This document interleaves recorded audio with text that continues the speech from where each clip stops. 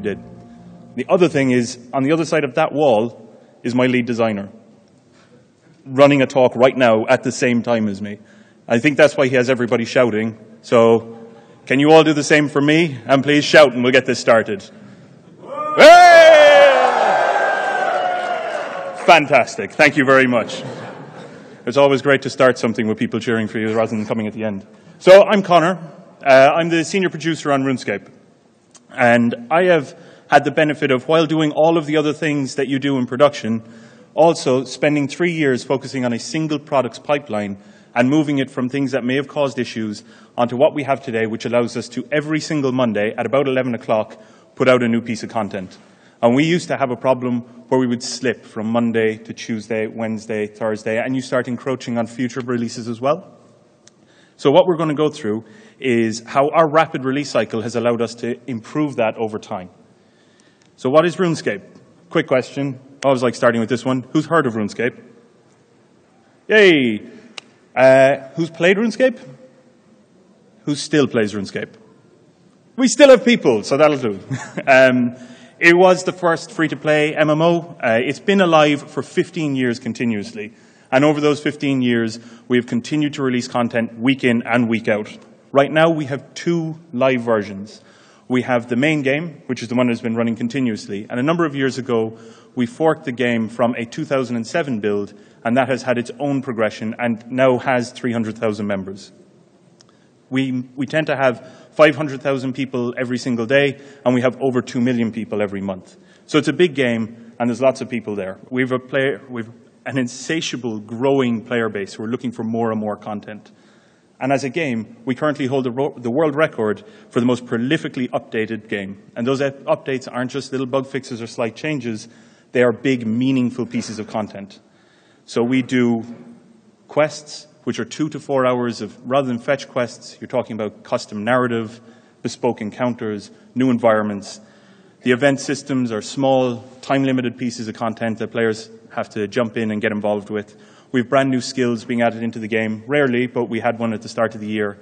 And then we're always releasing new bosses, new monsters, new pieces of content that way.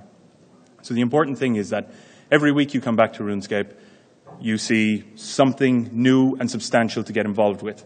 And that means that we can hold our players into the game. And this is something that I'm hoping that by the time you leave here, you'll understand what you can do to match that for yourselves. And I see this as a bit of a challenge, a release challenge. And there are 3 components to it. The first part are your updates. What is an update? What does it mean to you? We have large updates that come out each week. But for yourselves, it's about finding that balance between, as a development team, what can you do? And as a player base, what do you actually want? It can be a difficult negotiation to have, and we'll go through that in a moment. And then you have to consider your pace and the cadence that you're going through. How do you release? How often? And how do you make that as simple and as smooth as possible? As we update weekly, that means that we can refine and adapt it very, very quickly. If you're looking at more of a monthly or annual update, then it's a bigger day, and you have less chances to make those tweaks and improvements. So hopefully you learn from us going crazy, and you can take them onto the bigger update that you're trying to do. And then once you've gone live, all that content that you've just put out, you need to make sure that you can maintain it. Because no one will ever give you any credit for fixing bugs. It's just kind of what you're supposed to do. But it still takes time. You still have to give your thought and your attention to it. And so how do you keep making sure that while you're maintaining your game and your service, you're also releasing new and big updates to hold players back into the game? So let's start. Updates. And like I was saying, it's a negotiation. You need to listen to your players. With RuneScape, we look at our social channels. We have that conversation, Facebook, Twitter, Instagram. And we listen to what they're saying, and we try and take that on board. We also speak to them on forums. And then in-game conversations. You'll have a certain type of player who'll engage with you in social. You have a different type of player who'll only speak to you inside your game. And in-game, people are really happy when you have a dev just kind of turn up and have a chat. I mean, it's a nice thing to do. But we also have to look at the qualitative or the quantitative types of feedback. So you're looking at analytics data. What are players actually playing? They may say they like one thing, but they're actually playing something completely different. Make sure you're getting that kind of balance up. And you understand what does an update need to be to really get good feedback from your player base. Then the conversation moves to your team. It doesn't matter what you promise to your players if your team can't actually deliver it. And the people who best understand what a team can deliver is your own team. We like to aim for being comfortably stretched. So we feel like we're kind of pushing ourselves every time, but we know we can do it. And every time we do it, we push ourselves a little bit further to see how much bigger we can go. It comes down to us understanding what kind of rate can we deliver at, what's our velocity in getting through content. And then with all of that, we let the team actually decide the releases.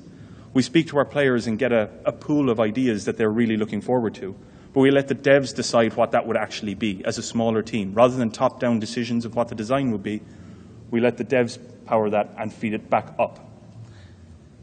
And so the first thing that we did when we were having problems with trying to get our releases out on time is we thought what we need some strict checks and process. So we'll put in controlling the steps that people are going through. We'll put in our sign-offs. We'll make sure that everybody's on board. We put our detail up front. We make sure everyone is agreed as we step through it. And, you know, it stops waste, right? You don't have to build something that you won't be building or using later on. And we detail all of those ideas. But what actually happened is we kept slipping anyway. And every time we do a release, we look at it. And someone would ask for more process and more checks to be put in place. And that did not work for us. So I have a couple of samples of responses that we got when I asked the teams, what do you think about how we work? And you see, it was sort of reasonable, it's practical, we're always scrambling to get things out, everything is merging into a single blob, stakeholders, and it's just the same things over and over again. And we got this back from the teams. So with this in mind, we decided what we need to do is really look at what we've done with our teams. And how we used to be structured is everybody would be in their each individual disciplines. So you'd look at artists, be it concept, modeling, animation, any artist. We're in one group, we'd have our code, design, and everything in another group, and then you pass it on to QA. A very standard waterfall process where you step from one to another to another. And it's those pass-throughs that were actually causing us a lot of the problems and heartache that we were having trying to get content out the door. You'd have problems of it getting delayed, feeling like they didn't understand what they were being asked for. The handover didn't exactly cover the requirements at the start. So we decided to split it up. And we made 6 autonomous teams. These teams are like small little development studios, and we took each of the devs and we moved them into those teams. And you'll see you have a mix of every discipline. Those teams have a unique identity. Each one of them does things in its own way, and they talk about things in their own way. And they're like 6 completely different groups of people. And they bring their own flavor to the game. We also expose that outside of the studio to the player base. And they understand which team is responsible for which update and how they'll expect stuff to come in. They tend towards specialties, but we didn't design the teams to be specialists. It just kind of happened. It goes with their own way of doing things.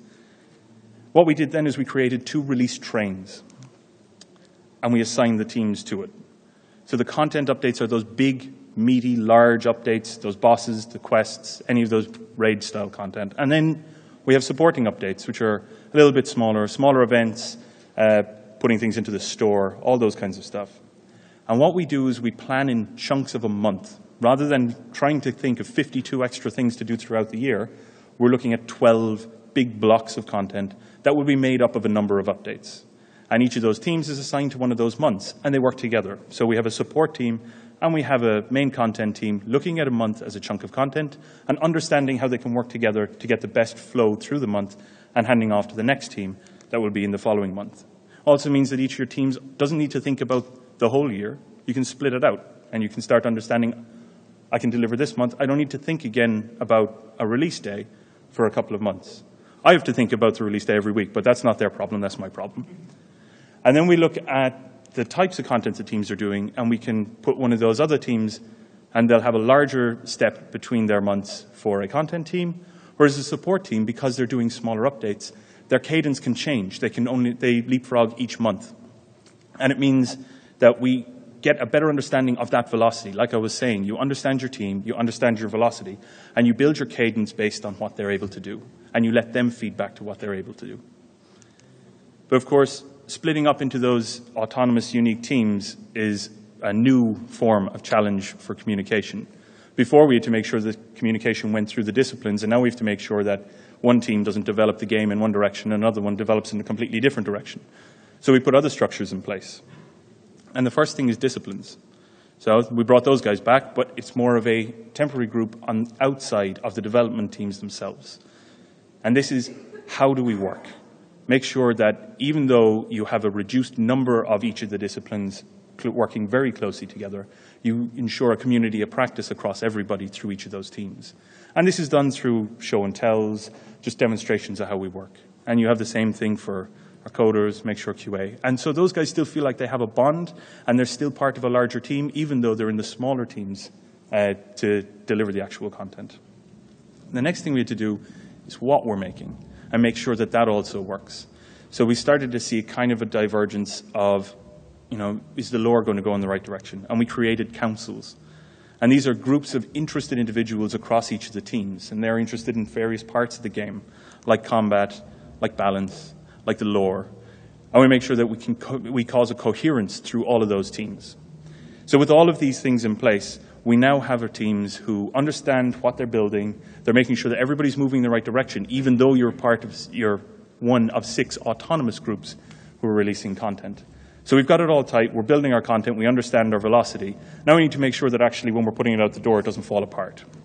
And that's the second part of the challenge, and the release. And to be honest, probably the meatiest part of this, but I prefer the first section, so we'll go through it anyway. When you're releasing, we have actually a 7th team. We have the release team who are slightly different to everybody else. And it's made up of our build manager, our lead tech, a group of dedicated testers who are specialists in merge conflicts, which I'm sure everybody has had to deal with time in and time out. They don't need to worry about as much of the content. They need to worry about how it comes together and the impact, the issues that you will receive when it goes outside the door. But we also bring in our community management team at this section, so they understand the content that we're releasing and are embedded within the development team, so they know what's going to be happening in the future. And then we also have marketing in this group as well. So the marketers understand the content, they know what's coming out, they can work with the release team to make sure that the right things are in the right place. And it's this kind of split of different disciplines once again, and not the normal disciplines we had for development, but the people who will be most impacted by what goes outside the door of the studio. It's become incredibly effective for us in this way. And with this team in place, we had to build a bit of a process around it. The other teams, the six content and support teams, they work pretty much in the way that they like. We try and step back. I don't want to put process in the way of them getting good content out the door. And because they're a small enough group, you don't have to have a heavy hand in what they're doing. It's more of a guiding touch. But what we did find is there is a place that you do require process. And sometimes it needs to be fairly strict. And that came in the release. And this is why we're able to do things on a Monday.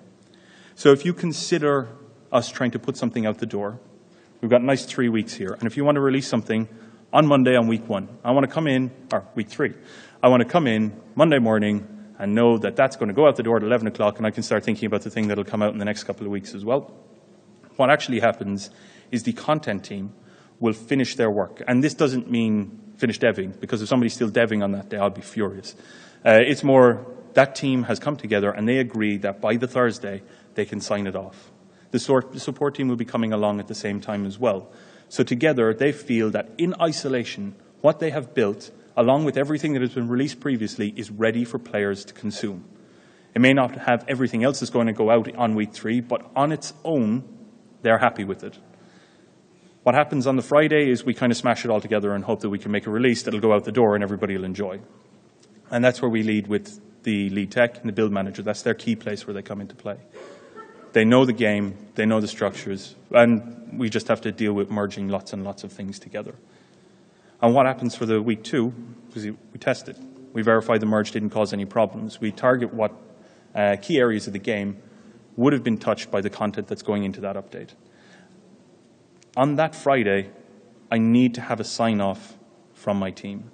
Because if they don't sign it off on that Friday, I'm not ready to go live. It's very rare that that happens. In fact, I've only had one slight suggestion that we may delay something in the past 12 months. Because we have to make sure that the previous week, on that Thursday, that those content teams and support teams are happy for that to go out the door. We should only be dealing with merge conflicts. It'd be very strange for us to be dealing with any other types of issues. And the main reason that exists is because On that week too, we also released on the Monday, and the test team were doing something on the week beforehand, and then on the following week, they're also testing something else. So it all gets a bit convoluted, so if something falls out of place, we have a lot of things to start juggling and fix. It's important for us to be aware of issues long before it gets into this process. This needs to run smooth. All right, we got it out the door. Probably the meatiest part, but shortest as well, so it's quite nice. We've released something, we have a game. RuneScape is a game as a service. So it makes sure that there's always something for people to come back to, but we need to make sure that we're dealing with any of the things that come up. We don't want to die a death of 1,000 cuts from all the little things that get released each update. I'd love to say that we're great, and every update that we've ever released has had no bugs. It doesn't exist. Nobody's ever done that. What we found is that process at the end, which I said is incredibly important and has allowed us to move from slipping to Tuesdays, Wednesdays, Thursdays, and lock it into place and know that by the time I have my lunch on Monday, I know the game update's gone out and I'm looking at what the players think.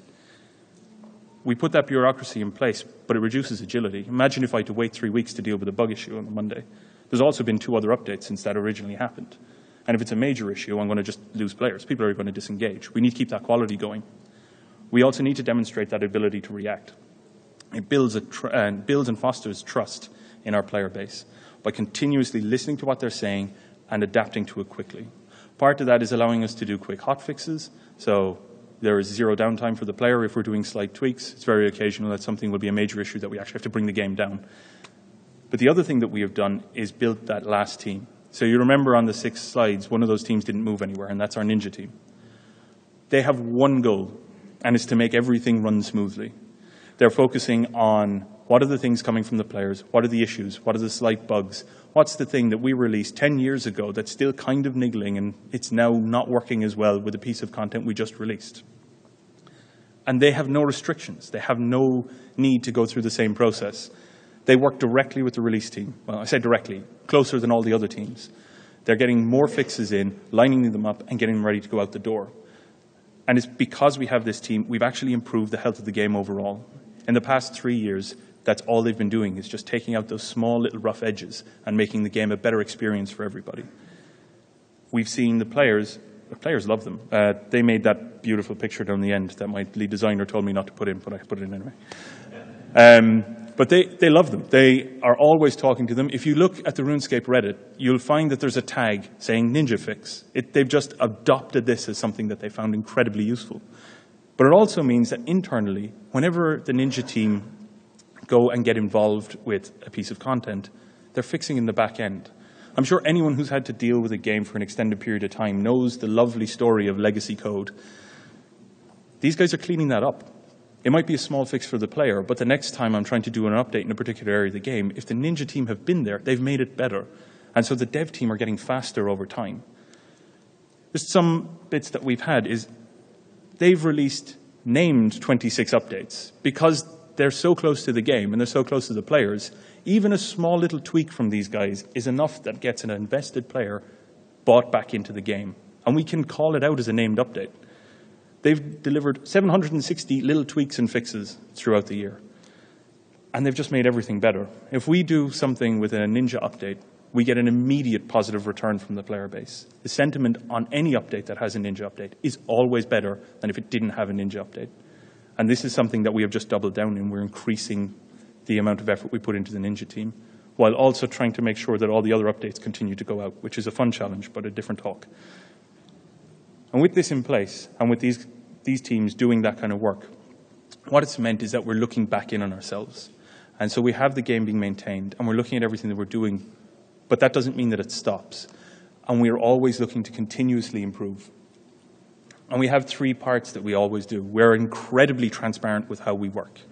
Before, we were very enclosed, very protective of what we've done. Now we're open and honest about everything that is a problem with what we're developing or how we're developing.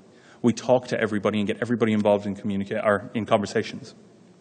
And when we have that shown and made clear for everybody, we're inspecting what people are actually saying so we understand what their problems are, and then we adapt and make it different. We've gone from a place where we had process, and our answer to problems was to put more bureaucracy in place and put more checks and more balances. And we've stepped away from that. And we let the team lift up what they need to get fixed, and we fix it, and we focus on what goes out the door, not what we're doing inside in the studio. So some things on what we've done in the past year or so. We had 112 named updates going to the game. Most weeks don't only have one update. There'll be a couple of things because we have a large player base and they all have different wants and needs. That was across 48 weeks because we take Christmas off and a couple of other ones across the year. But actually, of all of those weeks, in terms of inside the studio, none of them had any day or any week without a change. And they're not all big changes. I mean, there are some things where we bring in hardening playthroughs towards the end of a project just to make sure that maybe our backlog doesn't mean anything because the game we've just built, we need to make sure that we make that better rather than just doing the thing we wrote a week ago.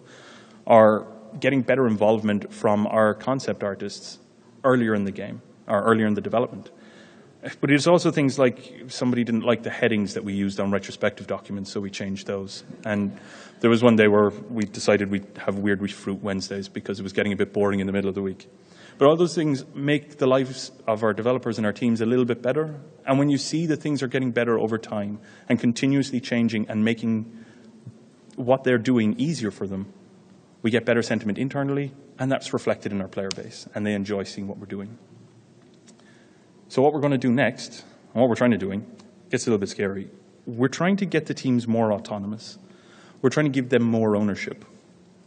Let them pitch the release schedule. Let them pitch what they're trying to do. Our devs are incredibly close to our player base. Every single one of them is on Twitter constantly.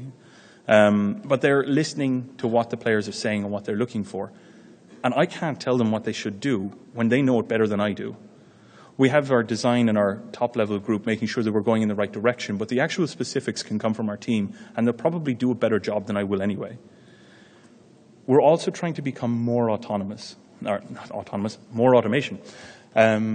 We have that process at the end. I do have the specialist testers that are dealing with merge conflicts, but trying to pick up an entire code base and move to more test-driven development and unit testing and more continuous integration is difficult.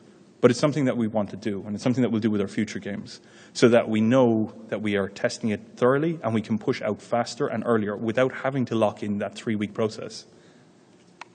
We also want to try and move to a place where we are continuously deploying. I'd be much happier with my release day if I'd actually released it a month ago and flicked a switch for the players, because I know it's been running. We've done it recently. We released a telemetry package into RuneScape. The telemetry package itself and all the back-end infrastructure required to run it had actually been running for about 4 or 5 months previously, and we were just gathering data to make sure it worked. It meant that our release day was a button switch. We turned it on. Well, actually, we turned off the thing that said, don't show this to anybody, and suddenly everybody had access. It was the smoothest release day I've ever had, but we had to put things in place that would hide it from the players while we were testing it, and that's difficult. Built from the ground up, it would be a little bit easier. And a lot of what we're trying to do is retroactively fit it to a very old game. And so I hope you enjoyed this. There's some takeaways. I encourage you to mix your disciplines. Every time I speak to people and they have problems with communication, it's generally because they've siloed the discipline teams. Holding QA off to the end, handing things from an artist to a developer and back again. Mixing them up means that you're getting better integration between those teams, and they have different ideas that help each other's work. Consider leapfrogging. That was the biggest change that we've done recently, and it's had a good impact. Teams aren't as stressed. They get pretty stressed 1 month when they're just about to release something massive they've been working on, and they're a little bit afraid of how the players react. But that stress is based on them hoping that the game is good enough rather than worrying if it's going to fall over when it goes live. So it means that they are able to focus on something big and you don't have to have everything else there. We still have our group at the top who are making sure that we're going in the right direction. Consider why you're doing things in process. Sometimes it's really useful. Sometimes it's essential, but it isn't always. Make sure you're doing it for the right reasons. And then maintenance can be a massive distraction. I'm sure everybody here who's released a game or released any sort of service has seen the impact that you've had on your development ability when you have to deal with all the problems that you're seeing as it goes live. It's going to happen. You're going to have to deal with it. Make sure that you've put it into place and you understand how you're going to deal with that maintenance before you go. So thank you very much. I hope you enjoyed the talk.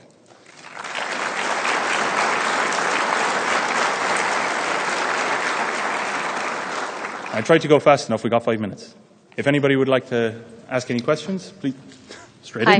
Hello.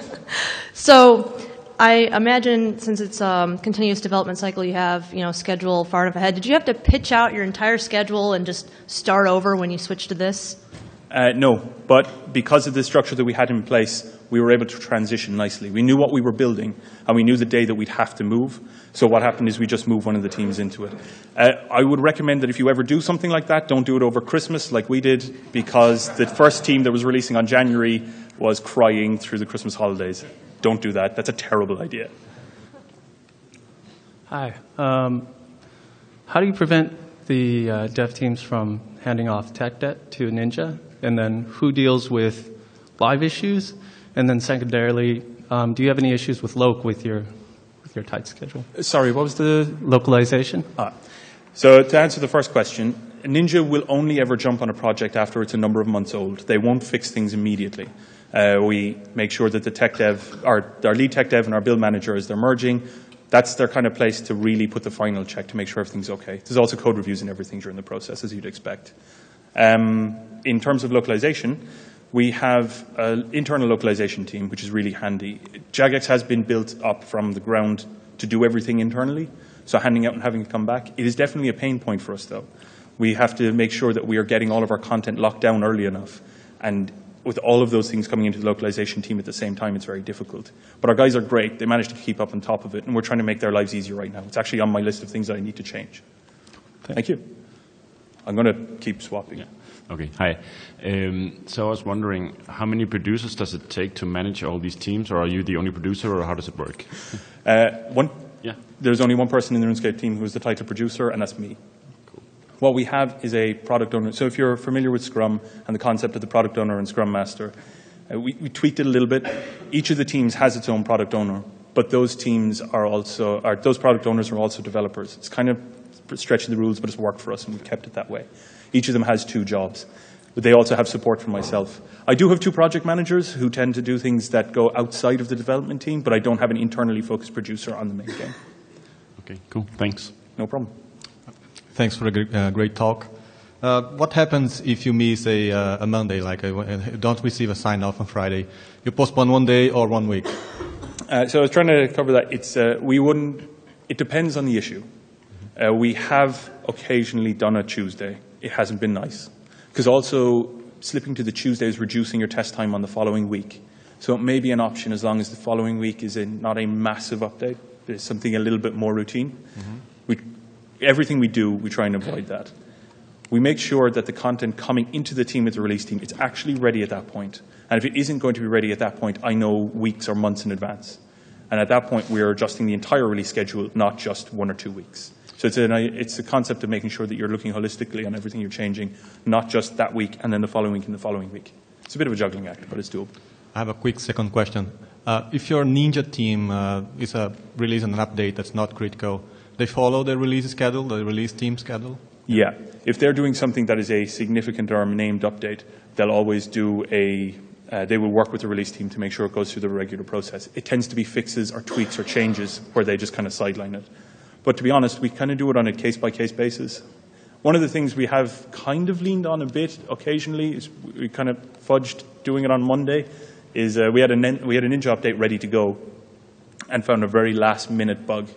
It came in right in the middle of the release team's test week. We ended up having to slide in a Ninja update at that time. We saved it, and it was a bit hairy, but it is very, very rare that happens. It's nice having a backlog ready to go. Cool. Thanks. Thank you. I have so many questions. It's a fascinating talk. First question, how big is your team? How many developers? I believe we're about 80 all in, okay, including each of the dev code, about 80. So how do you deal with conflicts when people disagree on process or what goes into a release? I rely on myself, and I'm the bad guy. There are cases where I have to say we're doing this and not that. Mm-hmm. We tend to have those conversations fairly far in advance. There are definitely pieces of conflict, but quite often it comes down to myself and lead designer will have a chat and try and come to a good conclusion. Mm-hmm. So far, we have the trust of we have the trust of our dev team. They believe that we're doing the right thing. So when we do make those choices, they've seen the benefit that it's had in the past, and they trust us. If we lose that trust, I don't think I can keep doing that, but that's a bigger problem. Mm-hmm. And lastly, real quick, so you said the Ninja team jumps on, months after a release goes out. So is the dev team that put changes into a release, are they responsible for monitoring those changes live and responding to them for further Absolutely. maintenance? If you consider the release team themselves and the testers there, they actually get bolstered by whatever team is doing the release in that week. Because that team doesn't really have anything else to do. They need to focus on what they're putting out the door, so they become just kind of a bit of an aid. And that also kind of helps with the conflict, in that teams tend to share amongst each other when they're in trouble. We frequently, each of the POs and myself will sit down either weekly or monthly, depending on how much stuff is going on, and just chat about what's going on and make sure that we have a good relationship between all our teams rather than a competitive one. So everybody's kind of helping everybody. Thanks. Right. Hi, thanks. My question's kind of related. So if you had a bug that went out, through testing, got out to a release, how fast would be your hot fix time? Would it be you would inject into the next week's release, or would it be the 3 weeks out? No, if something goes wrong, our fastest hotfix has been 10 minutes. We will fix anything that is a major issue within 1 to 2 days. Holding my hands up, we released the skill, and there was a significant issue in it. Now, skill is a major piece of content. I'll try and do this fast. Skill is a major piece of content. It's thousands of hours of gameplay. Level design, or the balance and progression curve, was something that had an issue. We went from a point of trying to deal with the progression issue to having a fix, to getting it live, have it built, tested, and live in under 3 days. So as a team, when we have to mobilize, we work fast. And we've built our deployment systems in a way that we can push something out quickly.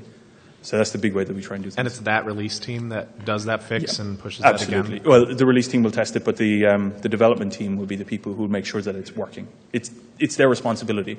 Development team, that's what I meant, I'm sorry. Yeah. Cool. Part Thanks. of giving them ownership means that they also have the great power comes great responsibility, right? So we lean on them. Real quick, in one slide you showed the distinction between content and support teams, and had on the Friday, 2 weeks before the Monday release, you had a merge of their two builds, and I was just wondering what you were merging at that point. What separate paths were being worked on such that a merge took an entire day? So to give you a structure, or an idea of the structure of our code base, we have a main line, and each of the teams will have a branch for the release, and we're pulling those branches back together. We actually go round main. Right. This gets a bit technical, but we build a release. So we build a release cycle by taking two child branches, dodging main, putting them together, and then pulling that back down into main. Because trying to merge to main and then build out will actually cause us more of a delay. It's something that we've come around. It's one of those many, many changes that we've done.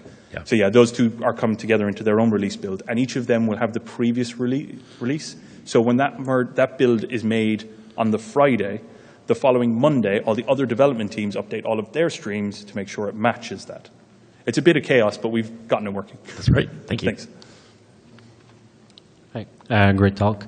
I was wondering, your Ninja team, if you have any problem with motivation, since they are like not as creative as other teams, and if you allow people to change teams, like if they're a Ninja team and they're just fixing bugs, if they want to do some release, do some content. We let people change teams quite frequently. I say frequently. We let them choose to change teams. There are occasionally times when we've had to move people into different groups. So the first question was moderation. Is it external? No, if they're always motivated to fix bugs, fix issues. Do you have any like motivation about creativity from your Ninja team? They work very closely with the community team and themselves, watching exactly what's happening with the players. Also, we have a lot of analytics and stats coming back, so we're watching that too. And we let them kind of choose what they're building from that. Okay, and that motivates them. Yeah. Too. Okay. Oh, motivate. Oh, sorry. Yeah, definitely. If you see a release come out and you have about 15,000 people scream at you saying that is the best fix ever, they have a goal where on a major release they want to make sure that at least 3 posts on Reddit are saying this is the best Ninja fix ever, and it jumps over the release content. It works for them. Cool, thanks. I'm going to have to wrap up, I think. I'll do the 2. Okay. We can. So if anybody else has any questions, I'll be over in the wrap-up room and we can go there. Right. Okay. Do you have any analysts working in each team, or you have an analyst working for all teams? Is it analysts? Yeah. Yes. So we have a game analytics team. They're a shared resource rather than trying to employ 6 analysts. Also, they have a more holistic view in that case. Okay, Okay, thanks. thanks. Last question. Go, Very go, quick go. one. So you have multiple teams of different disciplines. How is hierarchy organized? Like your official boss? Technically, all line management follows the discipline lines. There is no line management within the development groups. So it looks like a traditional line management hierarchy. Okay. Okay? All right. Thank you very much, everybody. If you have any questions, I'll be in the wrap-up thing. Thank you.